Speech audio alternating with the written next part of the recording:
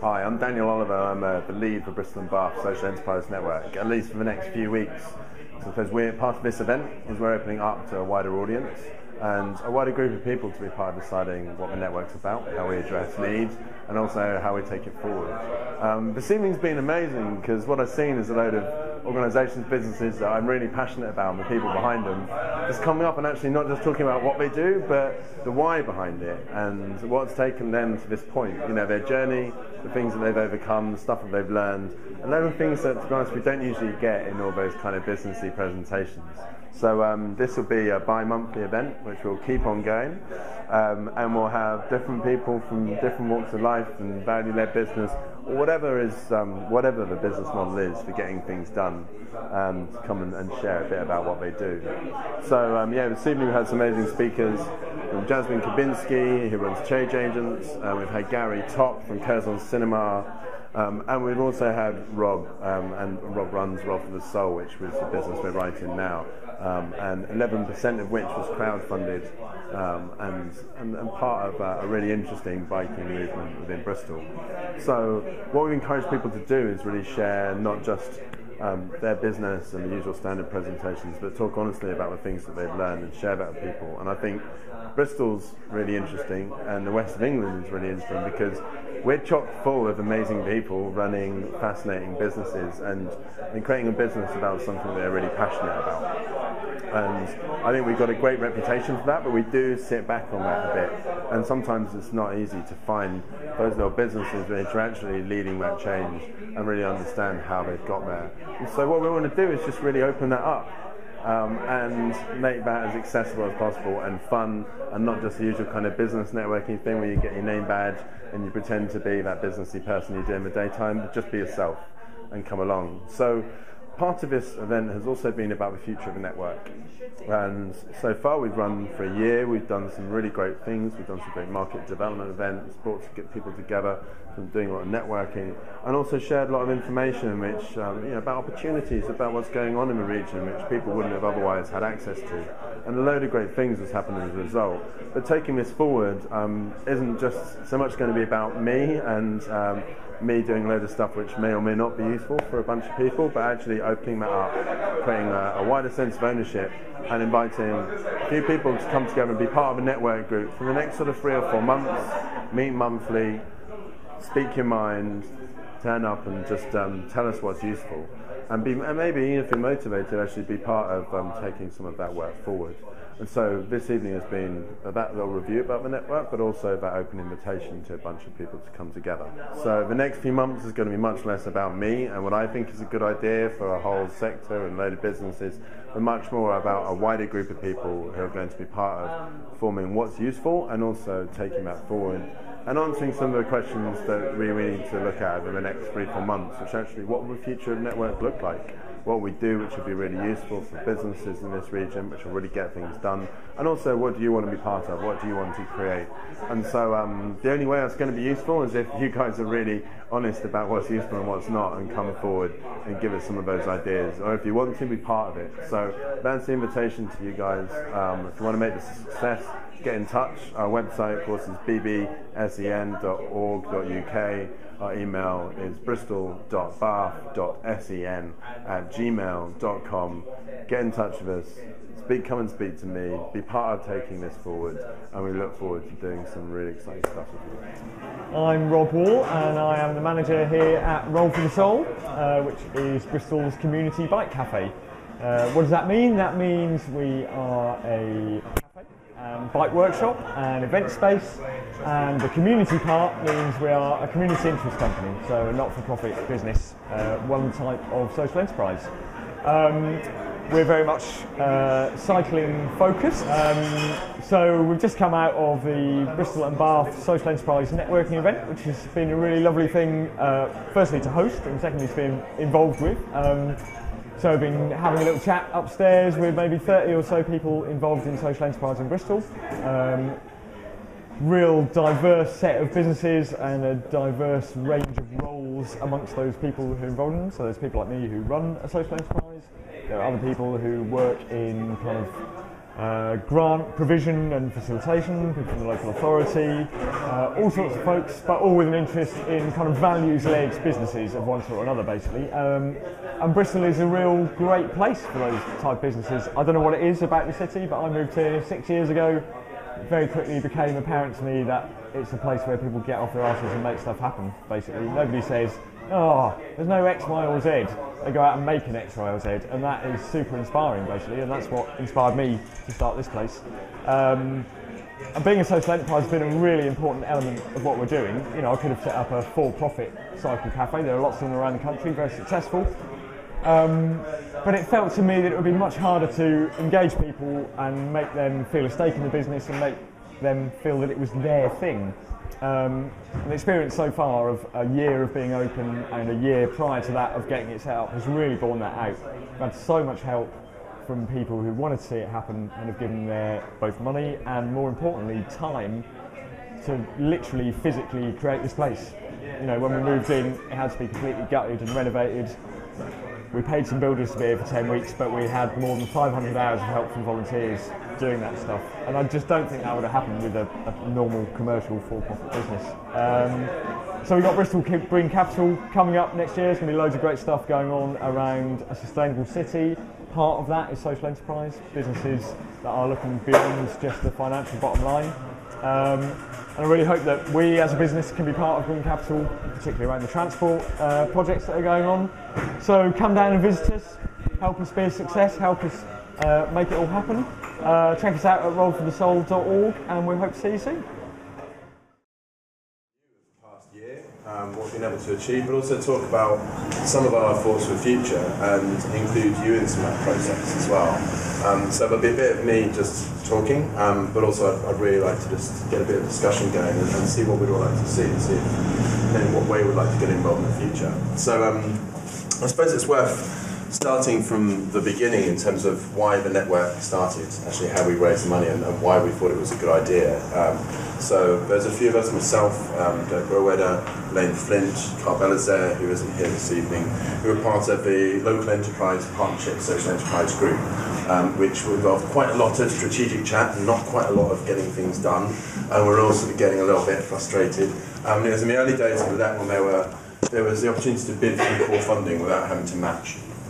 And so we thought, we have a reasonable idea about what would be useful for a wider social enterprise sector. Let's pitch, let's get some funding,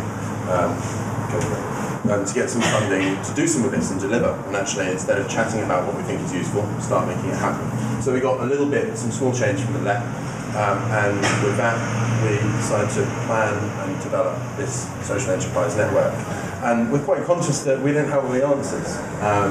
We know what we think would be useful, but the best way to really get an understanding of how we address needs is to go out and speak to people. So we did quite an involved planning and development phase in the beginning of 2013, which was going out to all the different local authority areas in the west of England, so Bath, North East Somerset, Bristol and South Gloss. And each of those areas actually running some kind of focus groups, with not just social enterprises, but all the partners and customers, the people who are all involved in actually making things happen in this space, and actually ask them, well, where are some of the gaps? How can we address those? What's needed? And we use that information to really inform the programme which we're going to be delivering with the network. So we launched the network in May of 2013 with quite a fanfare. At that time I'd just returned from 3 months in San Francisco and had to step up and do a chat at this big thing, and then we really looked at, well, how are we going to deliver this thing?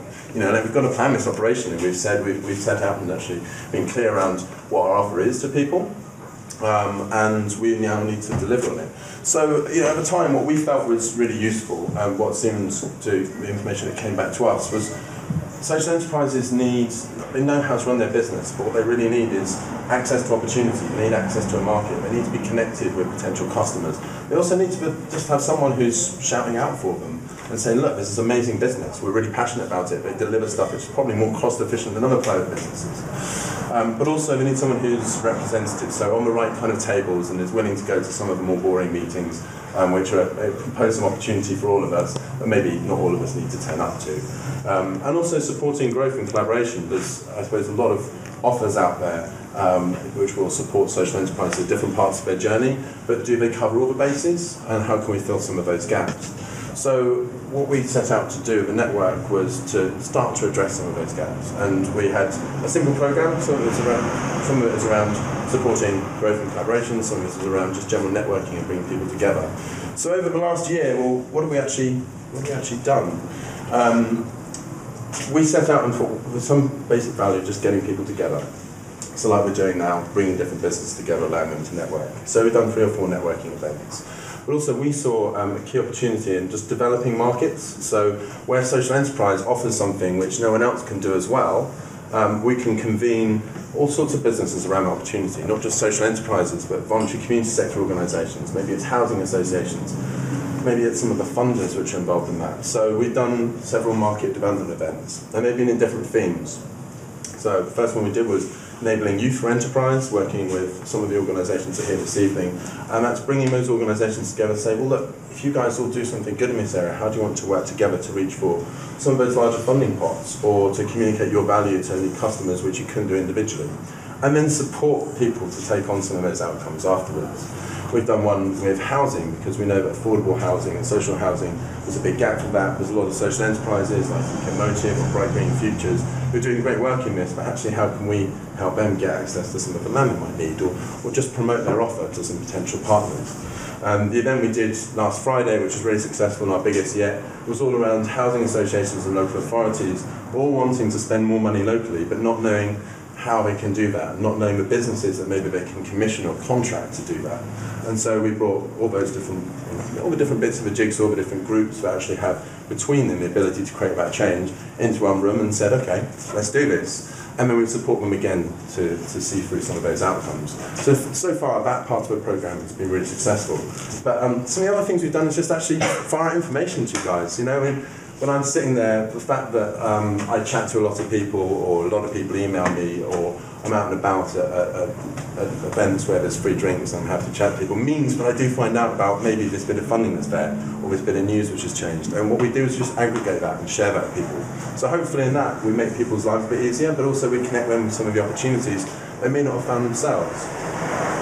There's a lot of work we've done in terms of just connecting organisations to each other, and also where there's someone who's interested in support pro bono, or is really interested in partnering with someone, we just broker those kind of links. So there's been quite a lot of ad hoc work around that. And some of this has borne some fruit. So, you know, one of the organisations that attended our Enabling Youth for Enterprise went on and applied to Cabinet Office for a 330k grant and was successful in that. Now, I can't say that I did all that, but we certainly brought them in a room which made them aware of that opportunity, and it carried through. And some of the groups that we brought together since that event have come up with a load of other interesting ideas. So at the moment we're talking about a hackerspace in South Gloucestershire and maybe putting out a proposal for that, which will then raise some funding, or start to put, I suppose, a new project which the need for that and the potential of that happening through a series of partners, it doesn't happen if you aren't bringing people together in a space and saying, what's possible? What can we do together? What would we like to achieve?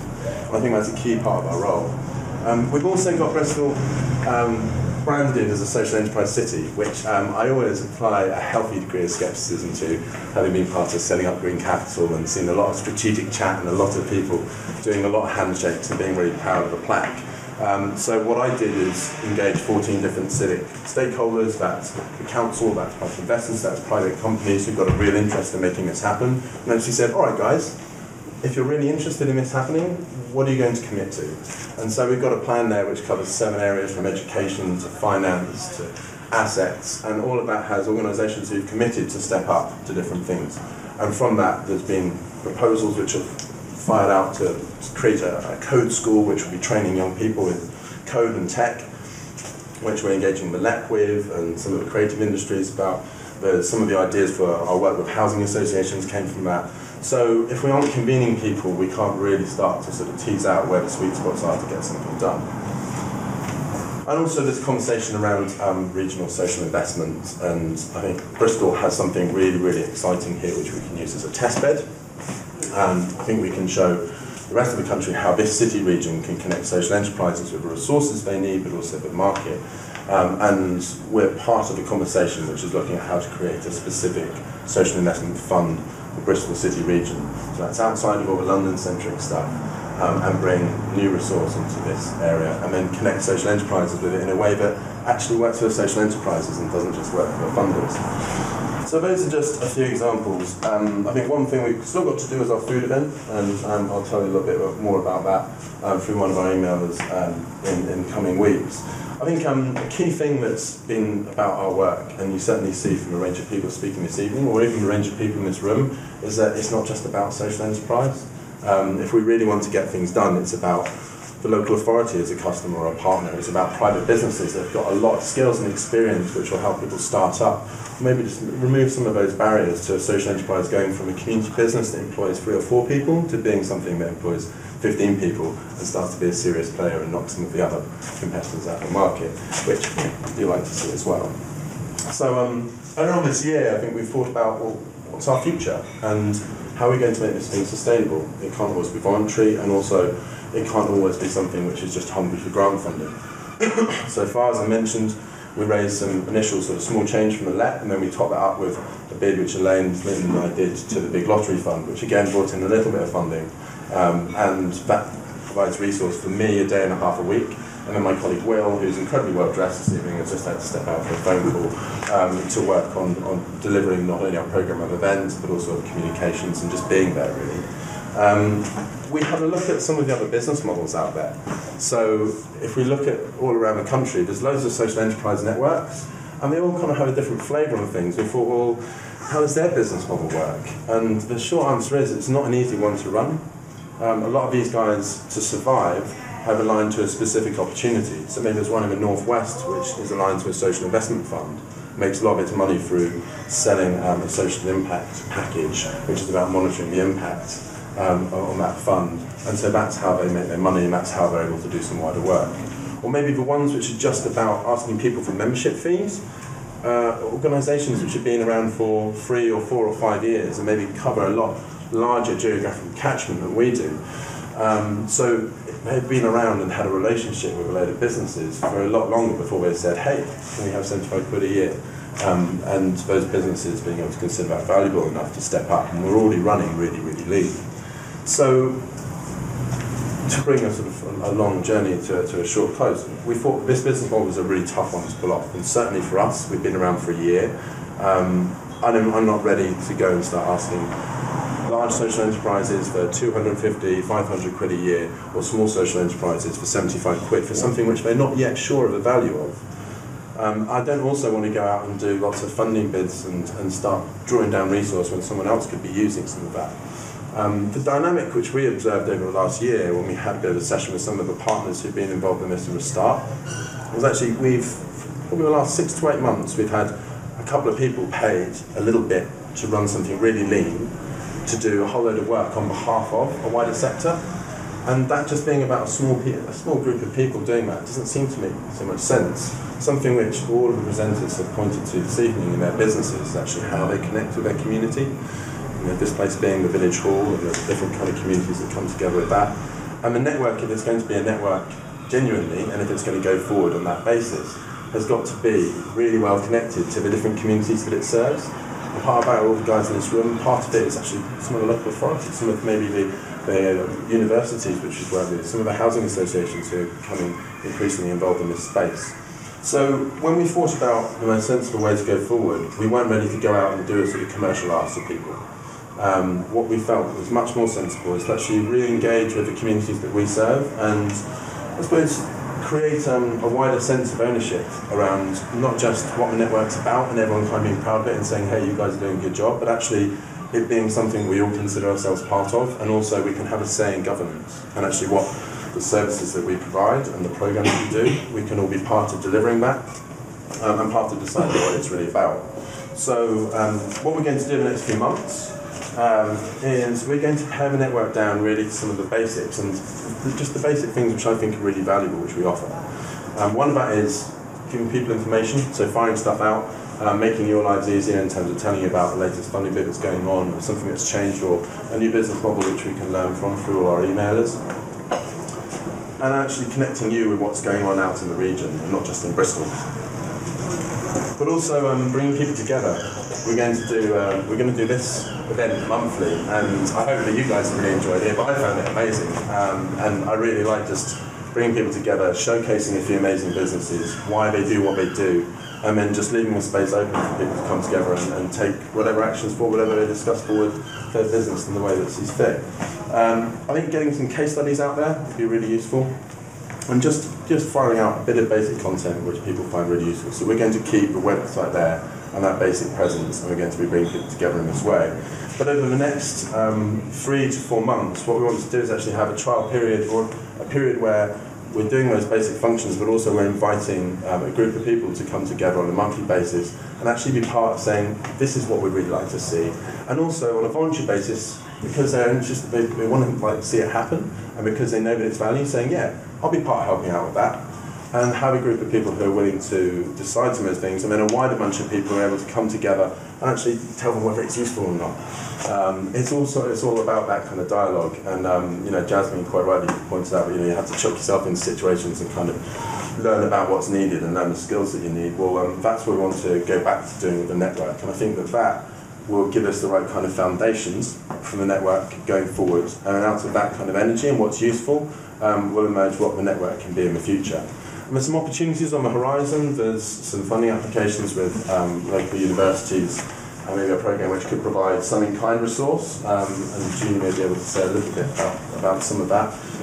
So there's plenty of other ways that we can actually sustain the network resource that the network needs, and I'll be still staying engaged to support the process.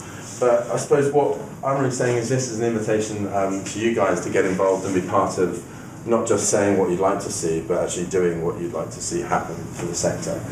So quite specifically, this is what we're looking for. We're looking for a smaller group which will meet monthly, which would be kind of a network group. Maybe it could be a meeting which would precede an event like this, and it would be fun, but it would also be about, hey, what do we want to do together? And then also just you guys to come along to the next networking meeting, to be part of that wider group that's not shy in saying what's useful and what's not, because if people don't say that, then we won't be able to respond to it. So that's just my thoughts on what it is so far. I'm going to put out a couple of questions to you guys, and also come and speak to us about getting more involved. I'm going to start with one tricky open question, which is, anyone who's worked with a network so far, what's your experience of it been? Has it been useful? There's a few people here I know who certainly don't work with. Anyone happy to say a few words about that? Nick? Absolutely. From my perspective, it's been really useful. Obviously, we started working together around the youth-focused event, and that itself was something that I was really surprised, I think, at the response and the variety of different organisations that came together.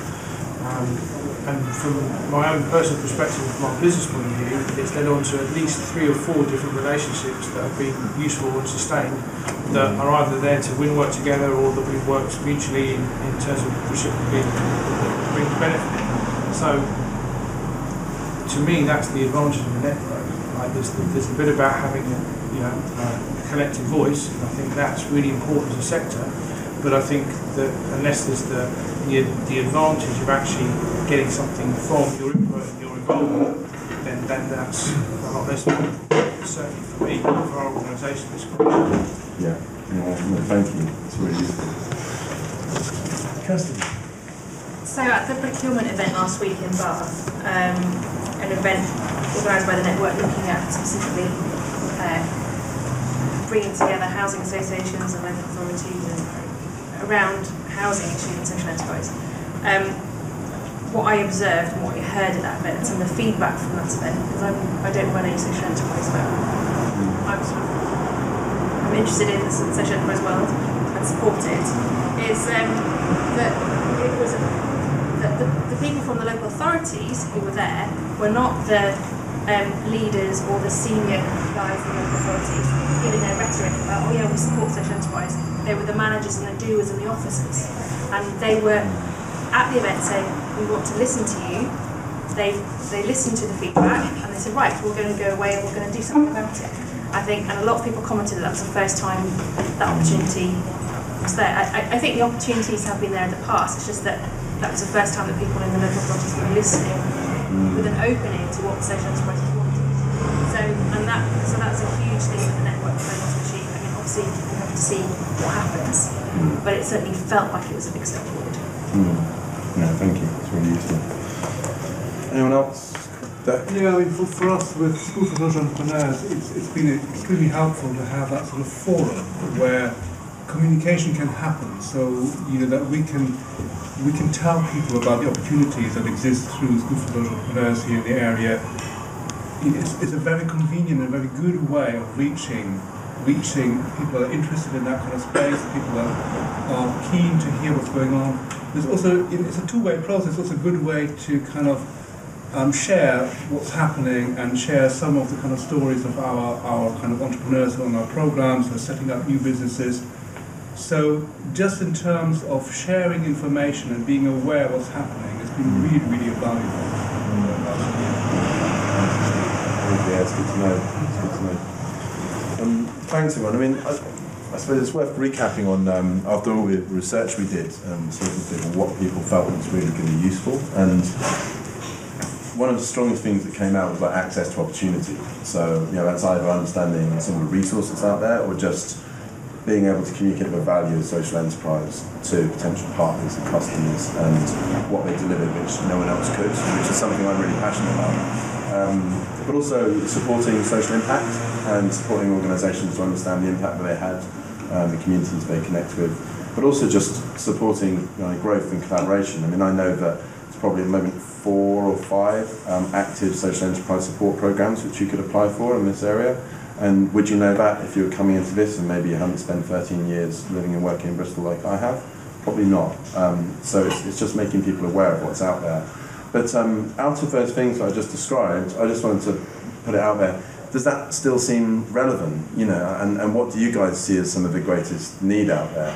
We've had a few of those things covered by our presenters, but is there anything out there which you guys can see as needed, which could be a quick win or something, an opportunity for us to support people?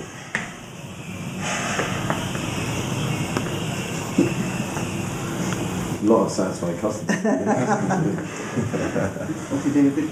I mean, from a personal perspective, I've been to this, it's good, I think it needs to be funky, dynamic, quick networking, not long, presentations, an opportunity to socialise, that's great. I think the market development workshops, the one I went to last week was really good, sounds like other people have had really good experience with that. And then, the fact is there is a website and there is a, digital communications exercise. You've got a Twitter feed, haven't you? And and that needs to continue as a sort of digital voice for the network. And those 3 things feel like they're right at the core of your sort of tools for reaching out and communicating. And I don't know how much more you need to do than that, and continue doing that and do a really good job on those 3 things.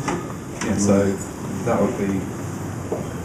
We're on that right now. I don't think there's anything new to be done. Just do those things better. And I think this event feels like it could be twice the size. And it would be really good next time for us all to sort of say what a great event, bang the drum, bring a friend, bring a friend. Yeah. We should make that commitment. I don't have many friends, but find 1 or 2. Most of them. But I don't know, coming from that point, the size matters, but actually also longevity matters too. So a year in, and the 4th or 5th event with BBSEN that I've been to, I'm still seeing new faces, and it's still going. So actually sticking it out and running these things, inevitably it's going to grow bigger, and inevitably you're going to reach new people and diverse people. And I think that's really, really lacking in so many sectors that are so siloed, like with the social enterprise sector. So let's have all the same faces doing all the same things and talk about all the same things. So it's really cool that you've actually been committed to saying, right, we want to get different voices in the same space.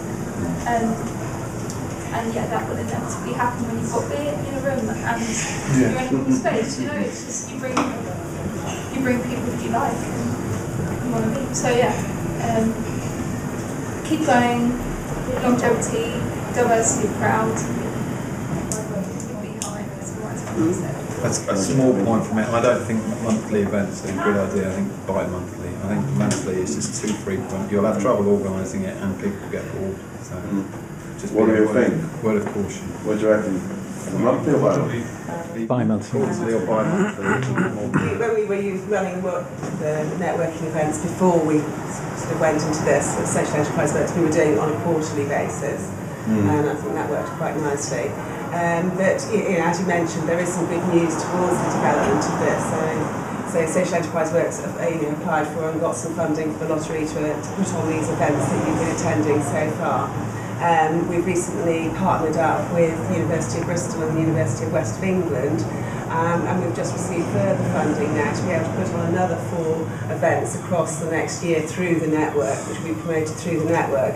We've also secured some funding for a graduate placement for the year, and part of their role will be to improve the online version of the network, because at the moment there are certain issues about the group site. Not only is it quite expensive, but it doesn't actually always do what we'd like it to do and encourage the kind of activity we would like to get online.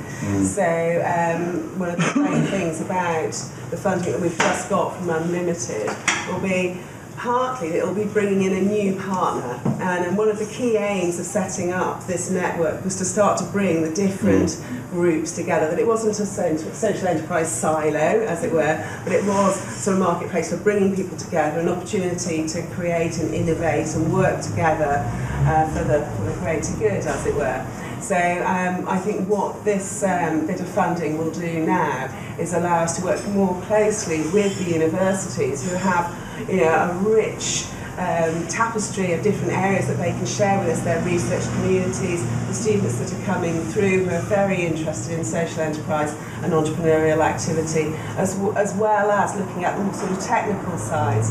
So also as part of this, we'll sort of probably have sort of a future cafe to look at how can technology help to enable the ecosystem of support for social entrepreneurs and social enterprises throughout Bristol and the west of England, which I'm sure is something that the initial funding that we had from the West of England MEP was looking towards how do we do this, how do we make the West of England a strong, connected ecosystem to enable this kind of stuff come up and really make a difference in our region. So it's quite exciting that we have managed to now sort of secure further funding for the next year to keep the events going, because of course there is a cost to doing these things, as you've mentioned, your time, but also sort of running the events and so on.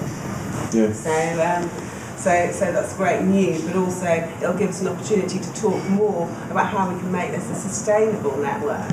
Whether or not we do sort of pay something each year towards it, or each event, or something like that. But eventually we need to find ways, don't we, of making it sustainable, and we want everybody's help in doing that. So I think one thing that what Daniel was sort of saying is, from now we would like to sort of see a way, any volunteers who would like to come forward and be part of maybe a larger group, a sort of board group or assembly group that can actually help us figure out the way that this can go forward in the long term to become a sustainable business and to support the activity in the west of England. Thank you, and thanks for giving a bit more information about the good news in terms of future support. But it's really important to underscore is so far, I've been working like a day and a half a week on this, and Will's been working a day a week on this, and before that, my colleague Catherine, and we've achieved a huge amount with really small amounts of resource. But from this point onwards, I'm going to be stepping down the amount of time commitment I give this. The dynamic is going to change. It won't just be about me holding a to-do list. What I'm keen to be in the future is one of, not just a few voices who are defining how the network goes forward, but actually one of a group of voices, and actually my influence in it being far less than it has been to date. And so my aim is, in stepping back, to actually see who else steps forward.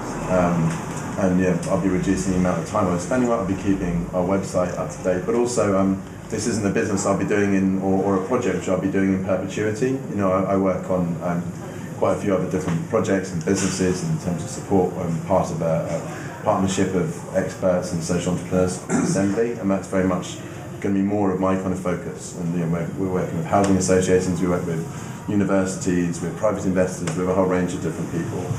But what's clear to me after being part of this for a year is that there's a lot of support for this, but also there's a real kind of business need for it, and I'm really passionate about seeing this region really step up in terms of not just the marketing job, in terms of our wonderful kind of Bristol reputation that the city does seem to sort of kick back and chill out on quite a bit, but actually really sort of fulfilling that, really stepping up and showing we can create more and more businesses like Roll for the Soul, like Curzon, like Rio, like so many amazing people that are based here, but also we're taking it to other regions. And it's not just something that we all do because we like it, we kind of accept a little bit of a lower wage, but we're able to really create more scalable businesses doing this.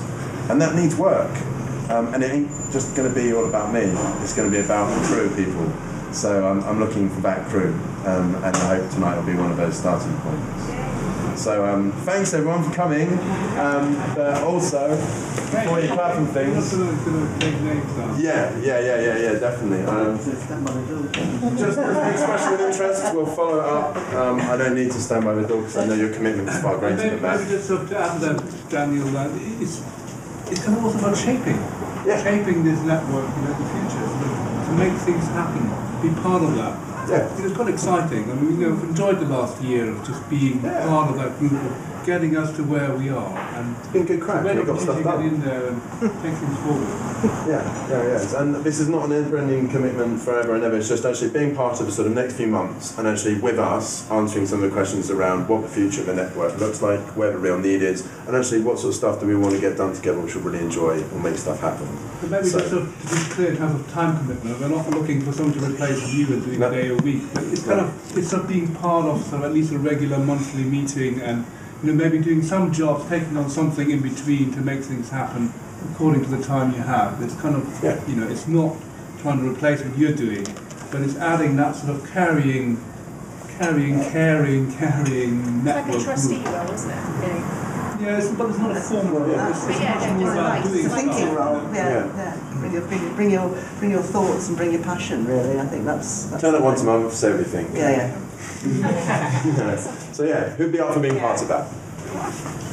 One. Nick, Will, Kirsten, goodness. Wow, that's brilliant. Thank you.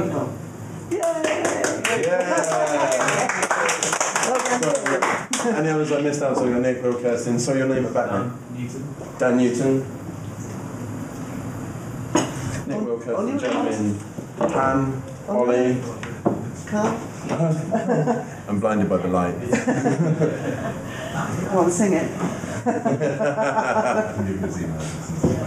Okay, so you've got Nick, Will, Kirsten, Jasmine, Dan, Newton, Pam, Kyle. Anyone I've missed? It's on the list, but months. You're going somewhere really nice, aren't you? You're welcome to come over for whatever time you have available.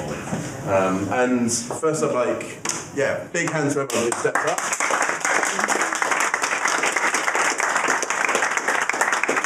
Also, just big thanks for getting this first monthly or bi-monthly quarterly to be decided by the group when they meet in about a month's time. Frequency of group. Yeah, just thanks so much for getting this off to a bang because I'm just really passionate about what's coming together and sharing things in a much more personal, fun way than the usual business stuff because there's enough of that in the world. So thank you.